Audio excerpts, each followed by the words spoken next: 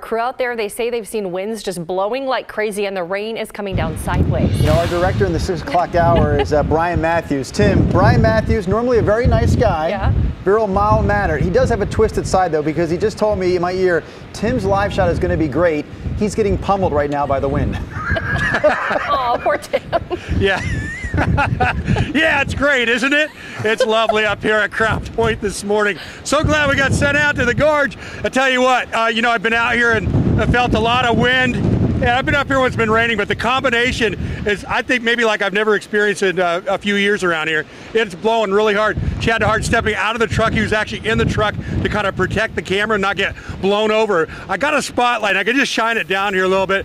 And we've just been getting hit with really heavy winds, and the rain just coming in sheets, really, and over the wall there. Whoa, almost lost my hat. There was a good one.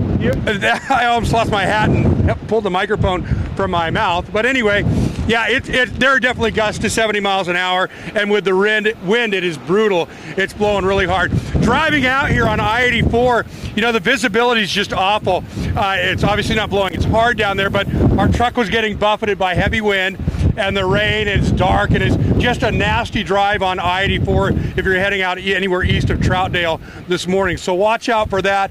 1 inch to 3 inches of snow expected up in the Hood River Valley today, so that's coming for them. But right now, it's really the wind out here in the gorge where we are that is, frankly, just brutal.